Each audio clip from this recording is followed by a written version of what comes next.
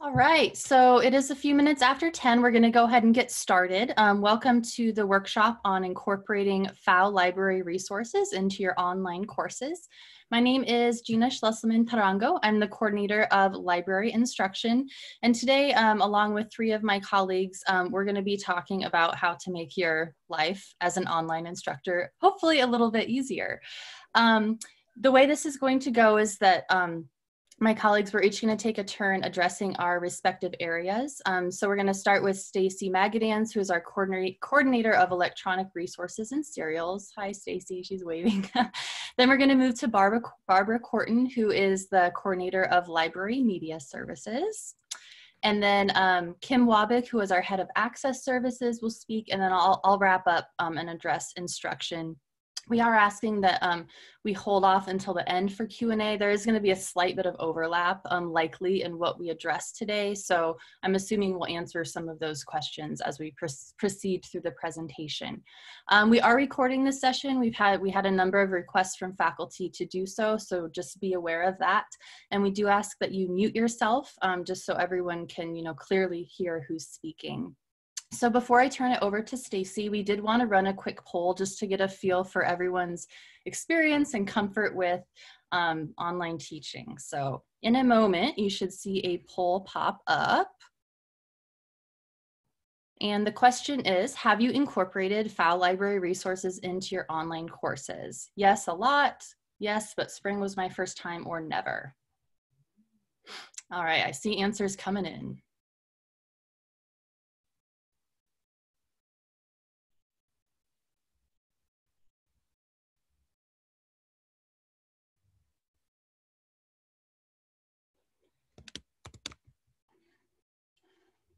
Okay, cool. So it looks like most everyone had an opportunity to complete this. So at 54%, 54% of folks have never, and then 31% have done it a lot, and then spring was the first time at 15%. So we have a mixed group today, which is excellent. And I'm sure those of us who have done this a lot will have a lot to contribute in our discussion at the end. So I'm going to stop talking now, and I'm going to turn it over to my colleague, Stacy. Okay, hello everyone. I will just talk here for a minute, and I am going to set my timer so that I do not go wildly over my allotted time. So you may have seen some of my announcements this quarter about how many publishers were making their resources available freely, which was unusual. They had taken them from behind their paywalls in order to address the closures affecting higher education during COVID-19. But what happens normally when these things are behind paywalls? That means that the publishers have to control access to them in such a way that only members of subscribing institutions are able to get to them. That's done in a couple of ways. It's usually some combination of what's called IP address recognition. It means you're sitting at a computer on the campus network. It knows you belong to the campus. The other way is by using a login. And so we use a product that sort of streamlines this process for the user. It's called Easy Proxy. And you might say, well, I've never noticed that. And that's because when it's working correctly, you won't notice it at all. It will pass you through invisibly, seamlessly to exactly what you should have access to, which is all fine from the user's side. But if you are the person setting up the links, you need to be aware that there's a little bit of code you have to include in your links to make sure that everyone gets seamless access to what they should be getting. So to talk about that, I'm going to share my screen with you. Just one moment here. And so now you should be seeing the library's homepage. I just want to point out that there is a library guide about linking, and it will give many more details than I can give here. We do have a tile on the library's homepage for library guides, but I've also made it easy to find if you type the word linking into OneSearch. OneSearch will pull up a link to this guide so that you can get to it easily. Here it is, linking to library resources. and it has my contact information on it if you need to get in touch with me. So the basics, as it discusses here, are that you need to have a link that is stable, something that you can grab onto that will be stable, that will be durable. And then you need to include with that link this bit of information, which is the library's proxy prefix. With this in mind, you can link to any of our content. You can link to full text articles. You could link to an entire database, to the homepage for a journal if you wanted your students to browse articles from that journal. You can link to one of our ebooks. You could even link to searches, canned searches in some of our databases if that's something that interests you. I just want to show very quickly a little bit about articles, because this is probably the most common thing that people want to link to. So there's two ways, again, that you could do this. Most of our products, what you would do is navigate to the article that you want. You would look at the URL in your browser, and then you may need to add the library's proxy prefix to that. And so here I have an example of what a correctly prefixed URL would look like. And this would be the link that you want to offer to your students. Now, because we're all working at home, so effectively we are all off campus, if you are not using the campus VPN, I don't know if you habitually sign into the VPN or not, but you at home then will be pushed onto the proxy without really ever knowing it. So here I've gone to the library's link to Wiley Online Library. I've done a search. So here is an article I would like for my students to read. Here, up here in the browser address bar, I have my URL. And I can actually see right here that there is a bit of code in that which says libproxy.lib.csusb.edu. That's actually okay to use as well. I don't need to add more proxy information to this because it's already done it for me. So that's pretty simple. But if I had been doing this while I was on campus, sitting on the campus network, I probably wouldn't have had that in. So I would have had to manually add it in the way that it indicates here on the instructions. So let's say I am off in my Blackboard course. I have here a fake course that I use for practicing links, and I wanted to just add a link to this article so my students could read it. I would go to build content, and I could just pick web link. It's the easiest, simplest way to do this. I can just do our earthquakes. Now, let me just do, I can't type fast enough. Pardon my typing. I would just paste in my link. I know that it has my proxy information. I could give it a description if I wanted to, or not. I could just go ahead and say submit, and it will then create that as a link to my article, and it will then take me to it. So I don't have to make the students look for it. It's just going to take them right to it. The other common article link, oh, and I'm at 6 minutes, so I will make sure that I stop. Just one other thing I would show you. This is an EBSCOhost full text article. I'm here in one of our EBSCOhost databases. Two of our database platforms actually try their best to make this easy for you. Their URLs up at the top are not stable. You see all of this weirdo code in here. It's all linked to a session, so it won't last. But what they've done instead is over here, they've given me what's called a permalink or a durable link. And so in that case, they've made it super easy for me. They've already included the library's correct proxy information. All I have to do is copy and paste that into my Blackboard course. It's good to go. All right, so that was what I wanted to show you. I will stop sharing. Hold on one second. All right, and I will turn the mic over to Barbara, who will talk a little bit about specifics of video, and I will mute myself. Hi, everyone. It's great to see you all. We spend so much time emailing each other back and forth. We rarely get a visual. So let's talk about how to incorporate streaming video into your online course.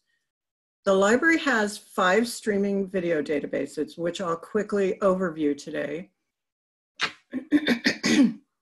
I won't show you how to use any of them because that would take us down a rabbit hole because they're so fun to go through. But if at the end, if people are interested, I could set up another Zoom session to walk you through some of their features.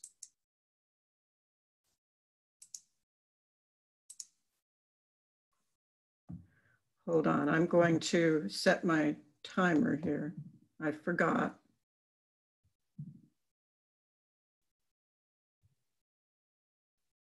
Okay.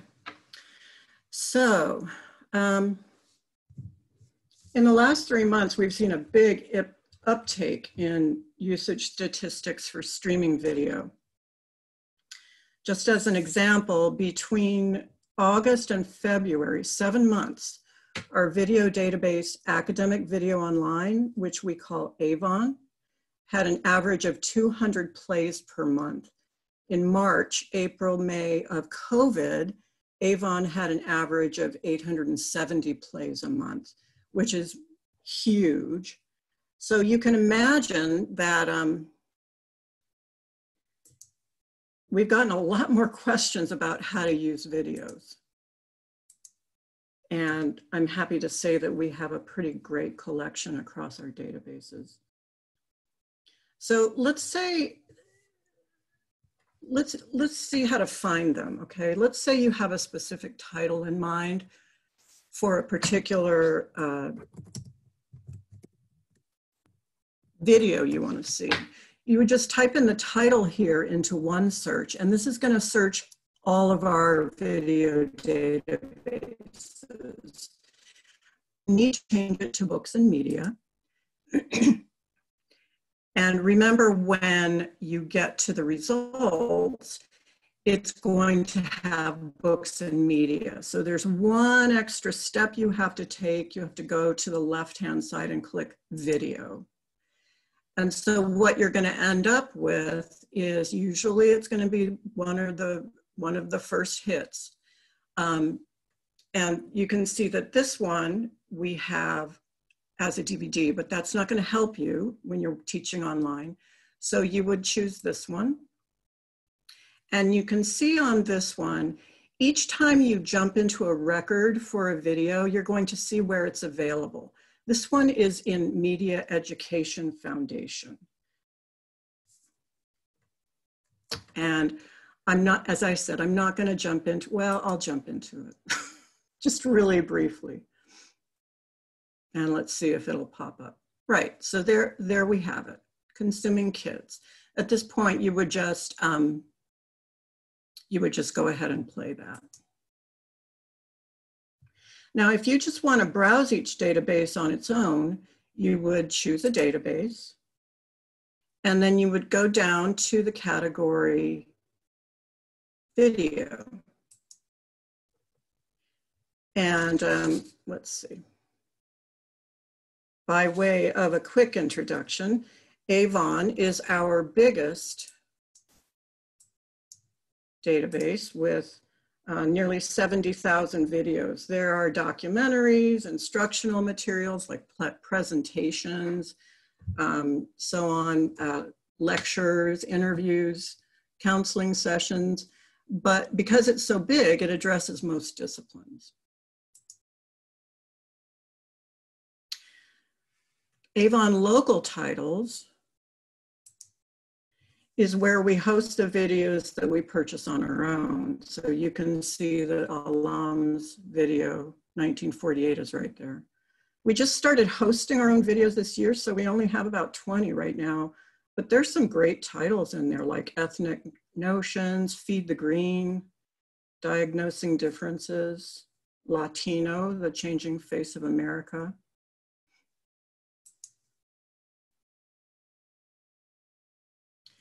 Media Ed Foundation, MEF for short, might just be my favorite. It has a wonderful collection of videos on gender and culture, race, representation, mass media, politics, titles like Codes of Gender, Great White Hoax, White Like Me. MEF produces and distributes its own documentaries, but they don't have a streaming service. So they use the Canopy platform, and that's why you see Canopy up here.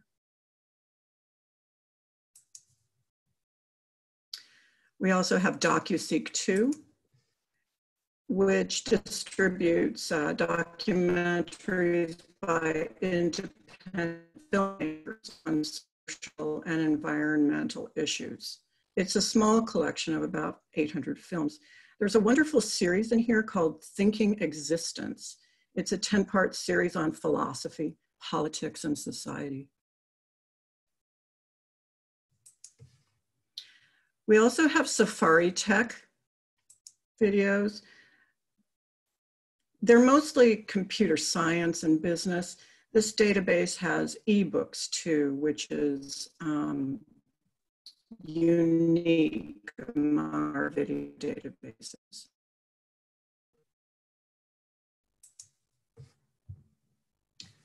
And let's see.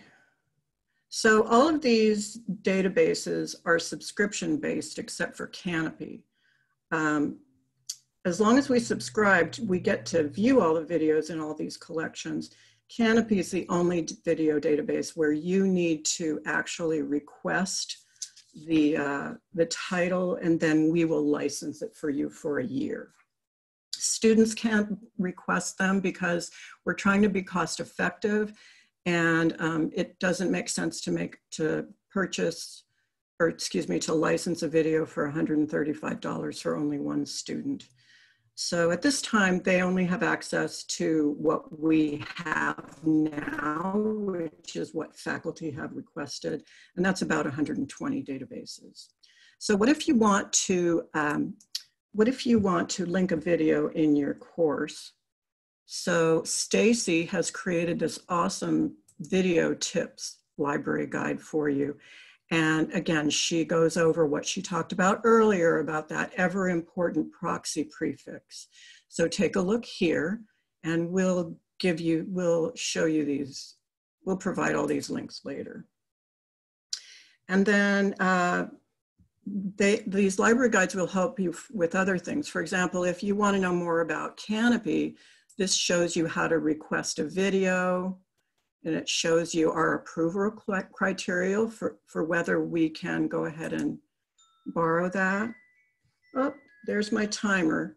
So, and the last one I wanted to show you real quick is this one, using streaming video in your course. This is a really good one. It's got ideas for assignments and lots of articles having to do or by faculty who have actually done this in their work. So now I'll go ahead and pass you over to my colleague, Kim Wobick, who is the head of Access Services. Good morning, everybody. So let me share my screen with you here, and we're going to start at the library website, which is where you start with everything. And so this morning, what I wanted to go over as many of the services that I know a lot of you are very familiar with, such as course reserves, interlibrary loan, and then give you some insight into things where services we're potentially looking at for future services as we continue in courses online. So first, and most importantly, is course reserves. So as many of you know, course reserves has its own tile. So I'm going to click on here. Then we can see what it looks like, and you kind of get the view of what your students are looking at. And let me, so the information about the books that you use in your courses, we actually get directly from the bookstore. And while we are not able to purchase everything due to budgetary constraints, we purchase as much as we can. And traditionally that's been in print. So your student has come to the circulation desk on the first floor of the library.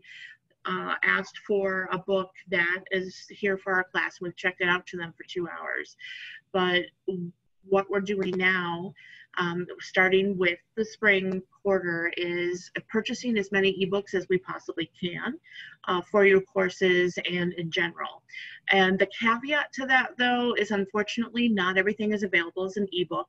So we try our best to locate it, but please know that we cannot always get the book for whatever reason. And most of the time, the reasons that kind of get in the way of us getting an ebook are on the publisher side. But we will continue to do our best. Our collections development department, headed by Lisa Bartle, I know many of you have been in contact with her. She does explore different options for getting ebooks. But what I wanted to talk about right now was how your students and you can access this. So course reserves, you can, we're here on the library page. You can look at this or look up a course either by the course number or by the instructor's name. So for example, if I was in chemistry 215 or 216, and what I'm going to do is just show you what that ebook looks like. It's very similar to looking at journal articles, videos online, and embedding these in your course. I would refer you back to the library guides that Stacy put together for what links you would put into your course. So here's my class, Chem 216, and it's going to tell me what books that we have on reserve for this class. And so for the location for this one, it says online. So I'm going to click through. I clicked on the title just to give you a sense of what it looked like. If you haven't looked at an ebook lately, we have many different platforms that ebooks are available on. They're all different. As I like to say about our databases, they all have the same features, but presented in different ways. So it's kind of good to expect that you're going to be looking at a different screen every time you click a link, especially for an ebook. This particular chemistry book happens to be from the Open Textbook Library, so I'm going to click on that. And then it's going to give me some options on how I can look at this book.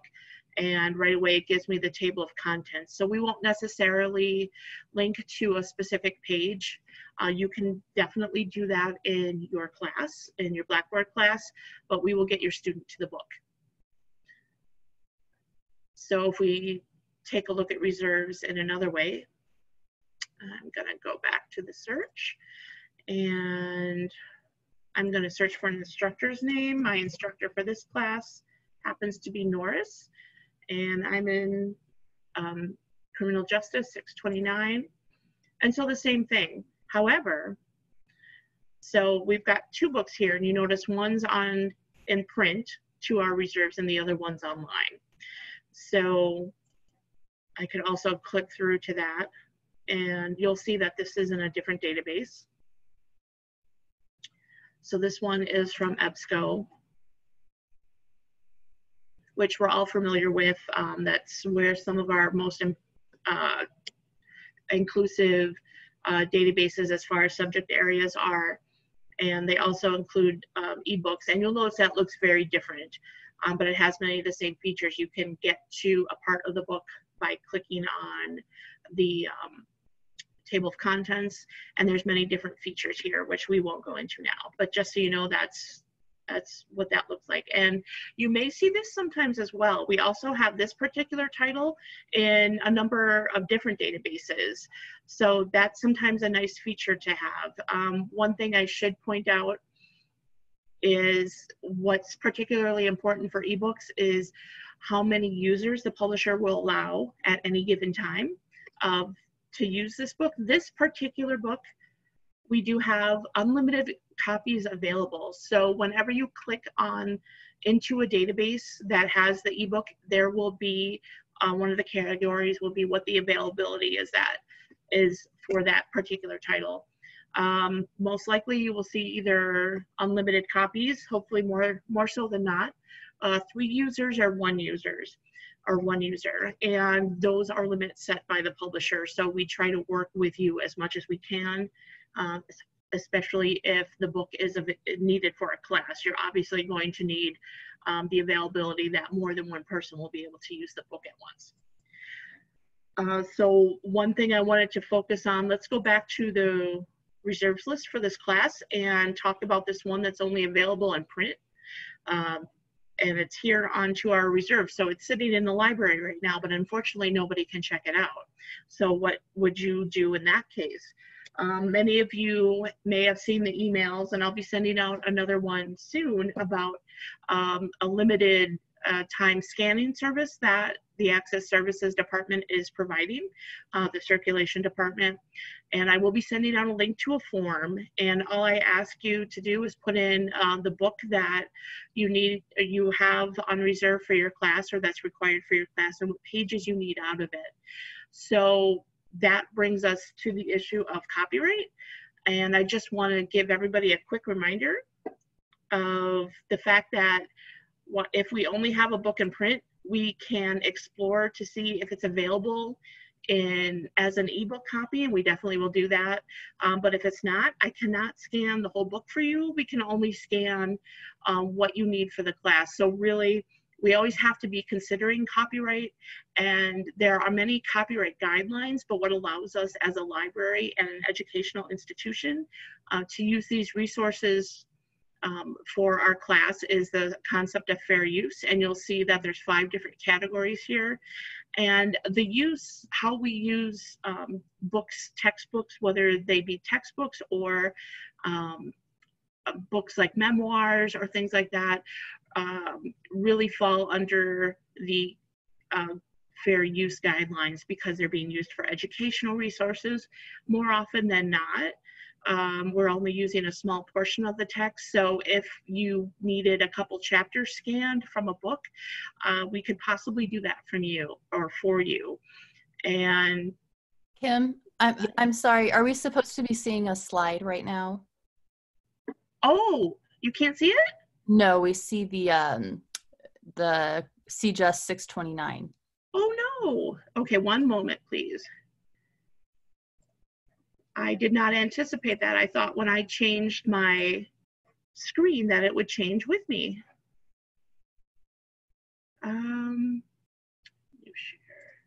I do apologize for that. Okay, here we go. Can you see the slide now? Awesome. I do apologize for that, everybody. And I will make sure that this, basically it's a quick guide to considering how your work, how the use of a textbook fits into fair use when you need a digital copy. Oh, and there's my timer. Okay. But basically, because we're using these books for educational use, your students will be using them on a one-on-one basis, that you're not going to make a scan of an entire book and give it to your class. And the fact that it's password protected in your Blackboard also helps with the use of the textbook. So if you have other questions about that, you can definitely ask one of the librarians. But I just want to put out there that I'm not able to scan a whole textbook for you if we only have it in print, but we can try to work something out. So please contact me. Let me go back to the library website real quick.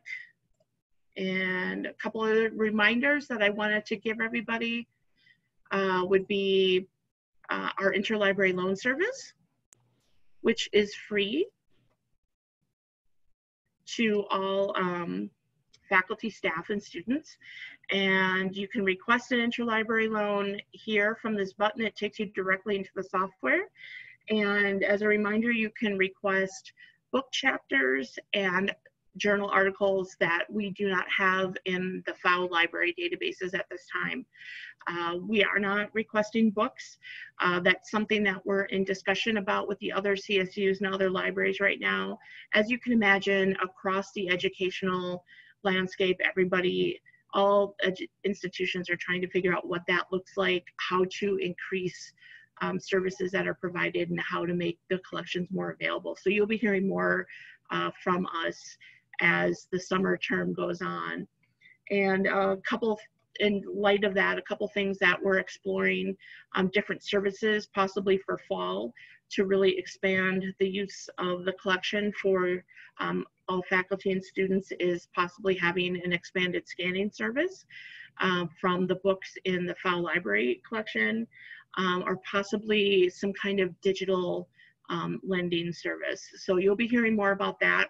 Like I said, we're looking at some options. If you have any questions about anything, feel free to send us an email. And now I'm going to turn it over to Gina. And so thank you so much.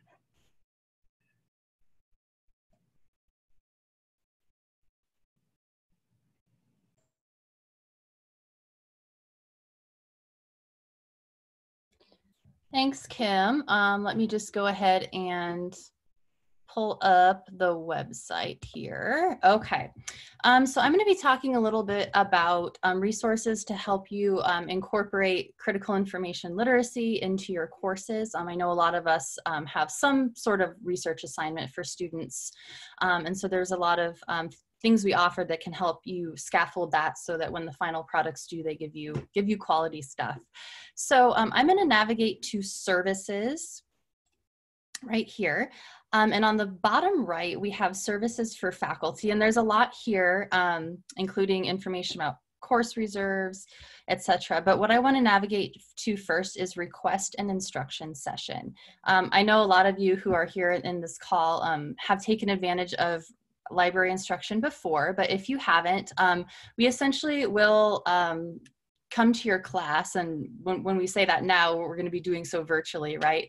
But a librarian will come to your class and work and collaborate with you on doing a session for your students that speaks to your specific assignment and or learning goals. If you are interested in that, we ask that you do submit this request. I won't walk through this form in detail, but essentially we're going to ask you, your preferred date and time, number of students, all that good stuff. We also have here, you can see preferred mode of instruction. So in this online environment, we are happy to use Zoom to do synchronous sessions with your students. But I know a lot of us prefer asynchronous teaching, and I know there are pros and cons of both. So you also have the option to work with your librarian to do something sort of pre-recorded. And we do ask that if you request a synchronous session, that as the faculty member you be there. We've learned over the years that if the faculty member isn't there, the instructor isn't there, students sometimes have questions about the class or the assignment that we're simply not able to answer. And it also helps make sure students attend the session if you're there. The other piece here is that we ask that you attach either your assignment or 3 things that you want your students to learn. Be as specific as possible. If you type in you want your students to learn how to do research, that doesn't necessarily help us prepare. So the more specific, the better. And then you'll just hit submit. That request will come directly to my email. And so usually within a couple of days, I will get back to you with the name of the librarian who is able to work with you, the time and date and all of that good stuff. We do ask that you submit your instruction request at least a week in advance. That's even more important now, I feel, because of course everyone is just in this sort of weird, hectic schedule. So the more time that we have to prepare, the better, of course. Okay, so that is instruction. I'm going to return to services where I started and navigate back to services for faculty. And I want to show off the CIL lab. CIL means critical information literacy. You might have heard this term. This essentially is our approach to information literacy, where we like to stress critical thinking about information, such as its production, how it's disseminated, and how it's accessed. And so if this is new to you, or if you're interested in exploring it more, I want to point out some of the tools we have here. I won't have time to cover everything on this page. But the 2 most important pieces here, the first is Instructor's Corner. And this is essentially a plethora of resources for you if you are interested in incorporating CIL into your research assignments. So this page is structured around SLO, student learning outcomes. And these are SLOs for the library instruction program. So you can see we're interested in free versus fee-based information, right? And what that means, that some information is behind a paywall and some isn't. Effective searching, popular and scholarly sources, the differences and utility of those types, what shapes information, and then attribution. So if you were interested, for example, in exploring attribution or citation in your course, what you can do is open up this SLO, and then you'll see we have discussion prompts, activities, videos, related resources, infographics, all sorts of good stuff here that you can explore. The nice thing too is that a lot of this you can easily modify, you know, depending on your class level, and make it work with your other course learning outcomes as well. If I pop back into Instructor's Corner, we also have a list of recommended readings and videos, and also CIL assignments from CSUSB faculty, which I'm going to open up here. A few years ago, we were hosting a CIL faculty award program where a librarian worked with faculty to develop assignments for their course. This winter, we also worked through the GE program to offer some professional development. And so here we have some assignments that came out of that work. We have gotten permission, of course, from the faculty members to share the information here. But if you're interested, you can browse these too for ideas. So the final piece here in the CIL lab that I want to point out is video tutorials. And I know a lot of folks have been using these for online teaching. Video tutorials are basically a slate or a number of videos followed by an online quiz that students can take. So you'll notice that we have these for 3 levels: beginning researchers, intermediate researchers, and advanced researchers. So by beginning, we mean first-year students, maybe transfer students who haven't used our resources before. Intermediate would be, you know, upper division students, and advanced researchers would be grad students. But of course, it's, you know, it's up to you on, you know, what you want to cover with your students. But let's take a look at tutorial 2, just so you can have a better understanding of what this looks like. So each of these is a video. I'll click on this first one, peer review. And above each video, it lists the student learning outcomes. Again, these are the library learning outcomes that the video addresses. And below you have some vocabulary terms. These vocabulary terms also show up on the quiz. So make sure if you assign these to your students, you point that out to actually do the small bit of reading that accompanies each piece of media here. And then you can navigate through this tutorial at the bottom. It'll take you to our next video here, which is about the literature. Navigate to the final video here, which is about intermediate database searching. And then when we get to the end, it's taking a second to load here. Here we go. What we see is the quiz. These quizzes are about 20 questions, so they're not too onerous as far as student time. And students can take them as often as they want, but the quizzes cover the content in the videos as well as those vocabulary terms that I pointed out. What's nice too is once students complete the quiz, they get a PDF, a digital certificate that they can either email to you or upload to your Blackboard space. And again, each of these tutorials, the beginners, intermediate, and advanced, they have a separate quiz. So if you want to go wild, you can assign all 3. The certificate of completion lists the student score. So what I recommend, and what I've done in classes I've taught before, is ask that students take it as many times as they need to, but require that they at least, you know, get like an 80% or whatever, you know, wherever you want to put that bar. And then once they do that, they upload that. It will also have, the certificate also has their name on it, so you'll have that evidence that they've completed the task. So these are all open access, so you don't have to worry about doing any, you know, proxy linking or anything like you would need to do for our articles. You could simply navigate to the quiz of choice. Let me go here. This one, And then you would just share the link up here in Blackboard. I have reached out to ATI to see if we can collaborate on maybe creating these as modules in the Blackboard space, but we're still working on that. So for now, you can just link this way. Okay, I'm gonna go back to the library's homepage and just point out a few more things before we open it up for Q&A. You've probably seen emails from me about our workshop series. So we have this workshops tile on the homepage, and you obviously registered for this workshop, but your students can attend these. Some faculty will assign extra credits for students who attend, and we can always shoot an email afterwards to confirm that the student attended. We recently did a library survey and got feedback that folks wanted recordings of these workshops. We've always had those, but we realized it wasn't obvious where those were. So if you click here, it says calendar, registration, and recordings, and navigate to recorded online workshops at the bottom.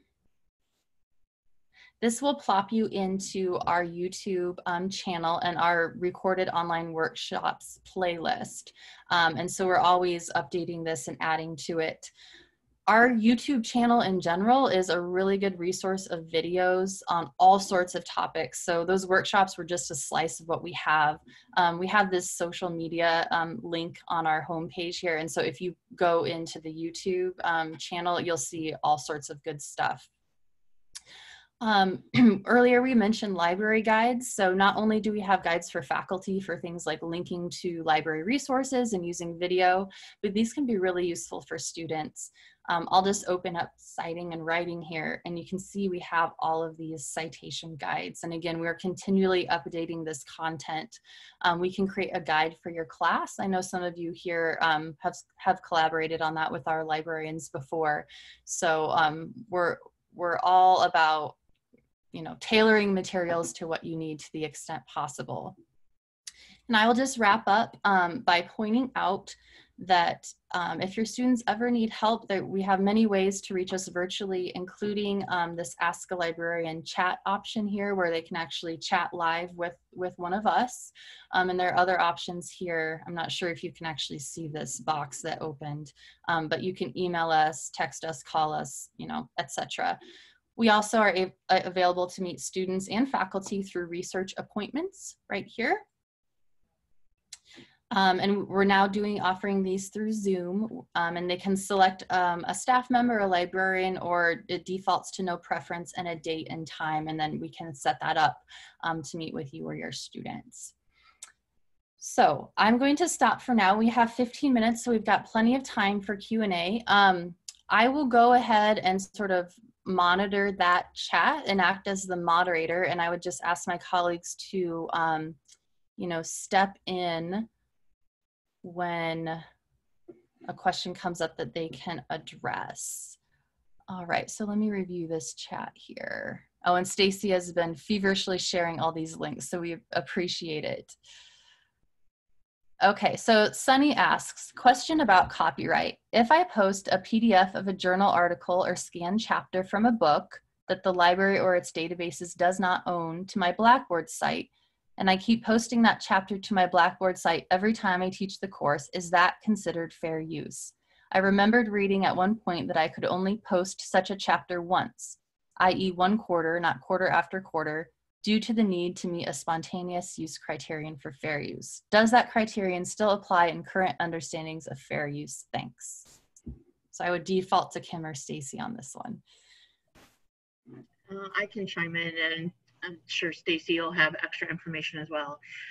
In terms of posting quarter after quarter, if it's a book we don't own and you find that you are continually using a resource for your class, I would definitely reach out to the library so that we can buy it. It's always better if the library owns something that you are going to use in your class. With that said, the fact that you're only posting it to Blackboard so your students have to enter a password to access that material is also helpful. But probably the best thing to do would make sure that the library owns the material you own or you want to use. Yeah, the spontaneity exception that Sunny mentions isn't actually written into fair use. The fair use criterion is the four-factor test. The spontaneity criterion comes from what used to be called the guidelines for classroom copying back in the days of photocopying. It was originated in the 70s. And it did allow what people generally call the spontaneity exception, meaning if you needed it right then for the class and you couldn't get permission to use it, you got a pass for the first time you used it. But after then, it was assumed that you're going to need this from now on, you need to get copyright permission. So strictly speaking, no, using the same thing over and over again does not fall under either of those criteria. But as Kim said, maybe we can get a licensed copy of it. Check with us. We'll certainly do our best to do that.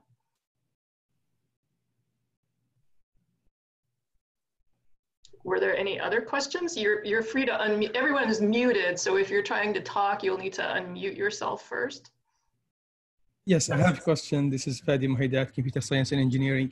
I teach engineering classes, so sometimes I use the IEEE papers or journals. For each of the students, I download them using my account or like my professional account or from the university network, and I put them in a Blackboard. Is that recommended, or just provide the links on a Blackboard will be safer behavior? I can speak to that. We do have an IEEE subscription. I don't know if it covers precisely the same content that you've been using in your course, but we have an IEEE the subscription that covers most of their content. So the thing about linking out is that linking does not make you a copy. You have evaded copyright restrictions because you haven't made a copy.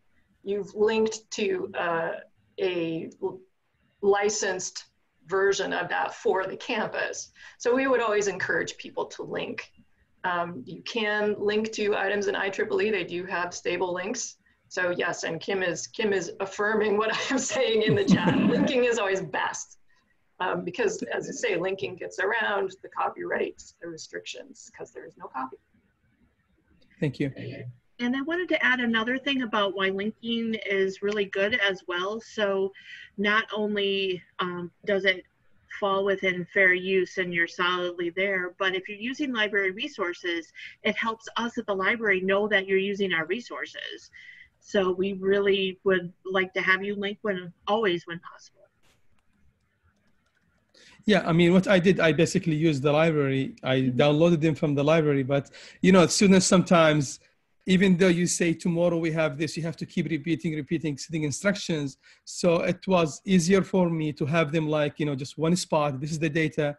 You don't have any issue accessing that from off campus, on campus, using smartphones, et cetera, et cetera. That's why I put it that way. But I would go with your recommendation kind of next time, hopefully with the linking. Yeah, I appreciate the answer.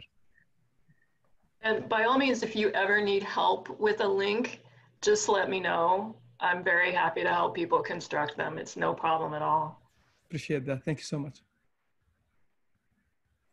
Any other questions? I have a quick question. Probably it's not possible to answer it now, but I just want to know who can I work with to find out more. First of all, thank you so much. Every time I browse library resources, I always find something new and very helpful, and this workshop has been very, very helpful. So my question is, I also included it in like a question box when I signed up. I'm thinking about like developing something like a play posit videos with incorporated questions for the APA style guide. I know you have a very extensive guide and I do have it embedded in my courses.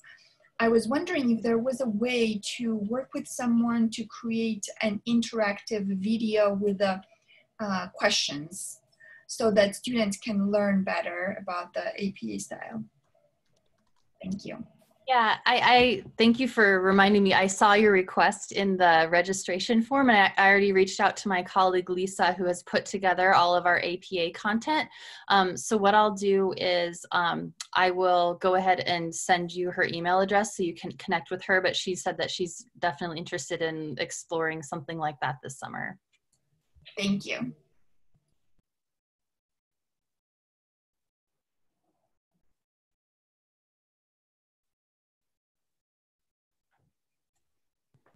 Anything else?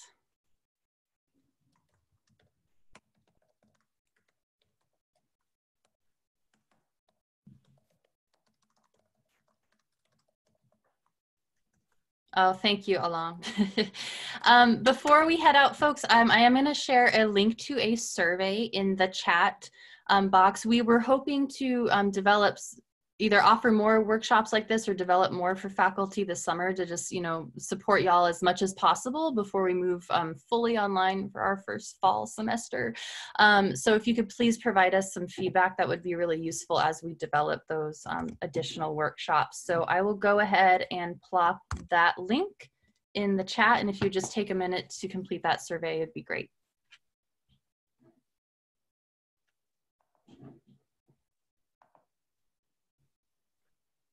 And then my colleagues and I can hang out for a few minutes, but if that's it, then thanks again for attending, and best of luck this summer as you prep your courses. It's really great to see everybody. Thank you. Thank you. Bye-bye. Thank you Bye. all. Bye.